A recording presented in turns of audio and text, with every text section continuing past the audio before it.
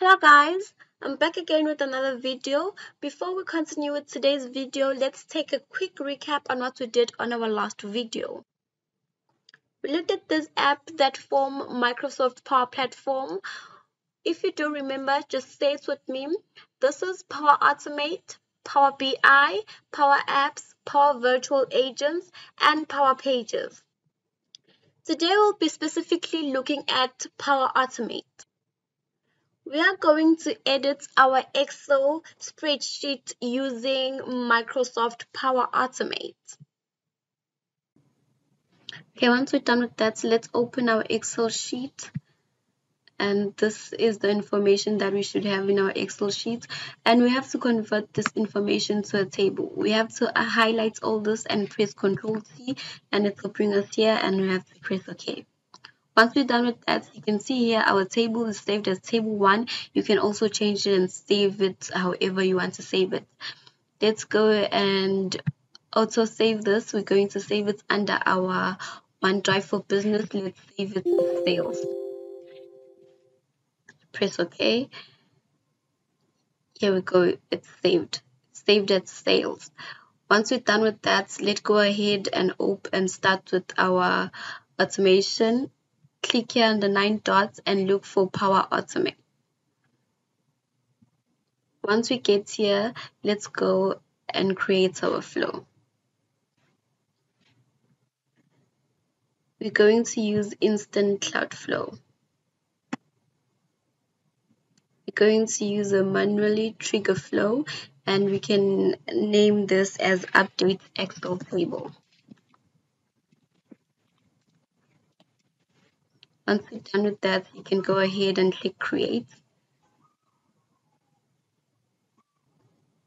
Once we're here, we're going to click here, going to add an input, and we're going to add a text. And here we're going to, our input is going to be our ID. Going to add another input. It's going to be a text. It's going to be a name. Going to add another input. Going to add numbers and a sale.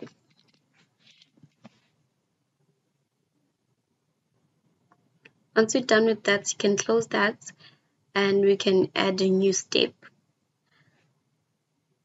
So what we're going to add now, we'll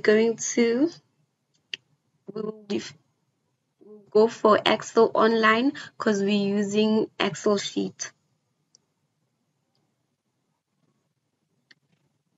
Once you get there, we want to add a row on our Excel. Here we go. And it will get us here. So let's locate our document. Do you remember where we saved our document? My document is saved under OneDrive for Business and Library, OneDrive as well. And let me go and get my file. Yeah. I saved my file as sales. Yes. And we saved the table as table 1. Here we go. Once we get here, ID name sales will automatically show, and we're going to add a dynamic contact, and we're going to look for ID. Here we go. And here we're going to look for name. Here we go. And here we're going to look for sales.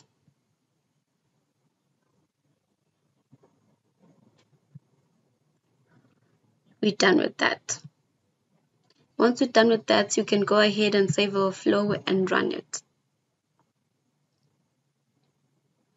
Our flow is successfully saved. Let's go and test it manually first. Save and test.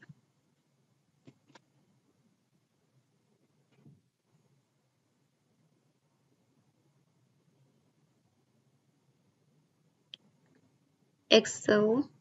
We logged in to Excel. Let's continue. Our second ID, we will add our second ID, and the name we're going to say Sisegelo. and let's say seller made sales of 5,000 Rand. Let's run the flow. Done with that, let's test it again.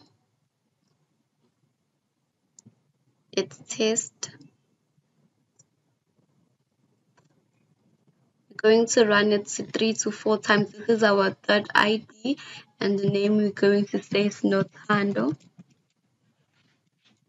And let's say Nothando made a sale of 8,700 Rand. Let's run the flow. This is the third ID. Once we're done with that, let's go in and run it for the fourth time. Test. And this is our fourth ID. Let's go ahead and write Saneli Siwe. And let's say Saneli Siwe made sales of 8,800. Let's run the flow. After we're done with this flow, let's go ahead and check our Excel sheet. Our flow is successfully run. Let's open our Excel, and you can see that our Excel sheet has been updated.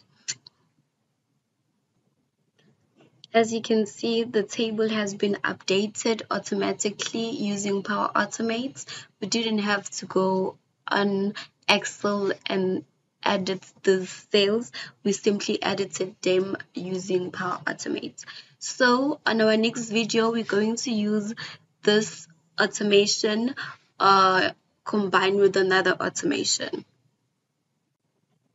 Once we're done with this flow, now we're going to do Microsoft Flow and send you an email if the condition is met. We're going to create a new flow now in this case. We're going to use Instant Cloud Flow again. We're going to use manually trigger again. And we're going to name this Excel data condition.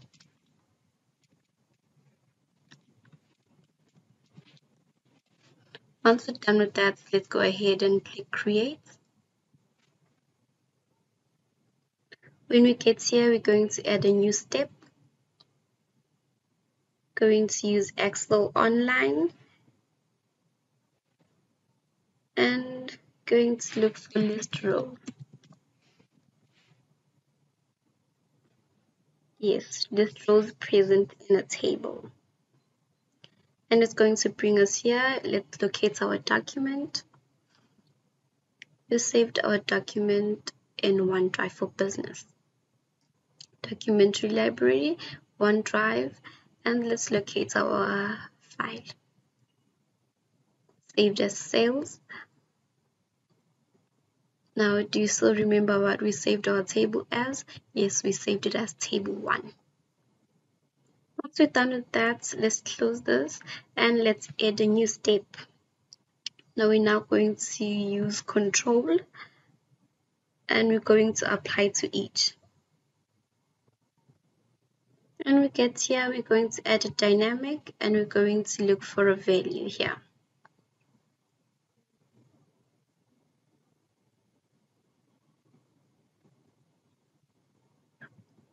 Now we need to apply condition of them. Let's say we want to know which of one of these sales, let me open our Excel sheet here, which one of these sales are over 8,000 because we want to send a gift to one of our best sales representative in our team.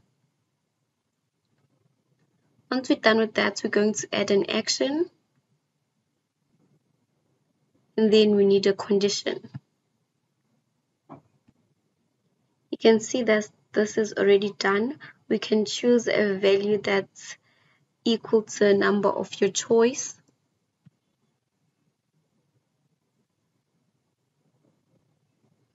The value will be sales. Sales should be greater than or equals to, let's say, 8,000 Rand. The value will go in as a text and 8,000 will go as an integer.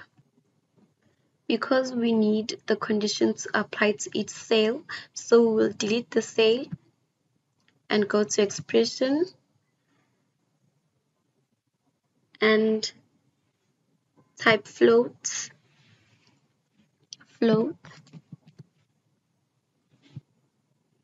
The cell is the column name.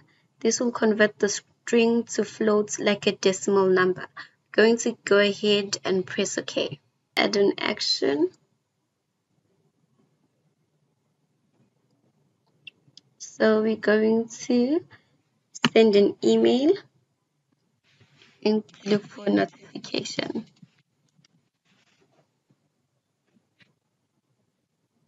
Yes, you want to send an email, and on the subject you can write remember to send a gift.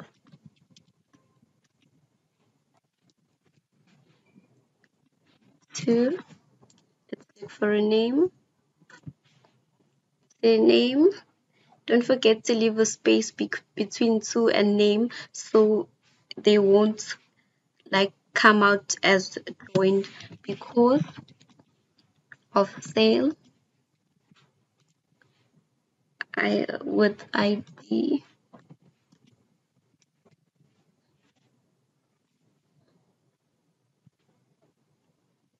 Okay. And the body we're going to say regards not handle.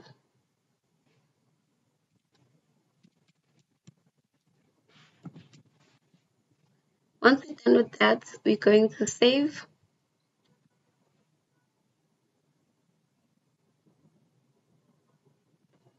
Now our flow is saved and it's ready to be tested. Let's go ahead and test it. First manually, let's save and test.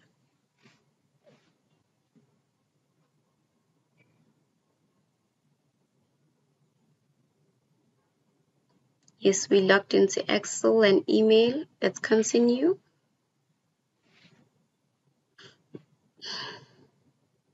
Run the flow. Your flow run successfully started. Okay, done. Okay. So now let's check our email. So this is how our emails look like.